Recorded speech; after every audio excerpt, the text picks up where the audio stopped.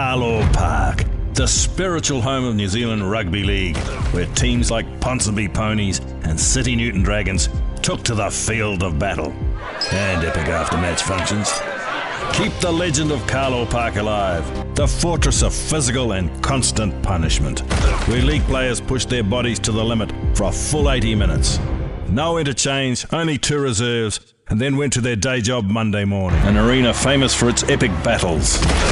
A footy field littered with broken noses, arms, cheekbones and ribs. And that was just Mark Graham at half-time. Carlaw Park, the spiritual home of New Zealand Rugby League, where you played hard for your teammates, your club, you played for pride. No video ref, and the boots got came Donny in all Mann with him, colours number as 10 there, long but he as they were slips a high. little out to Dennis Williams. Williams there going for the line, runs right into Fulton, There's Williams still going. About 2 yards from the line with Christian to play it out.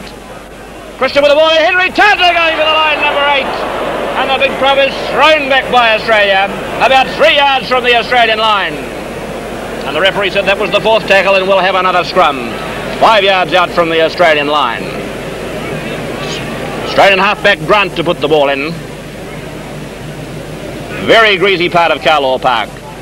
Won by Auckland, out to Willard. Willard's got Williams with it. There's Willard, number 6, going alone. He can't get through there. Krilich behind him to play dummy half.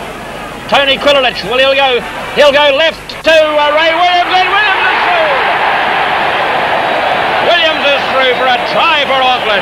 carlawparkdiehards.co.nz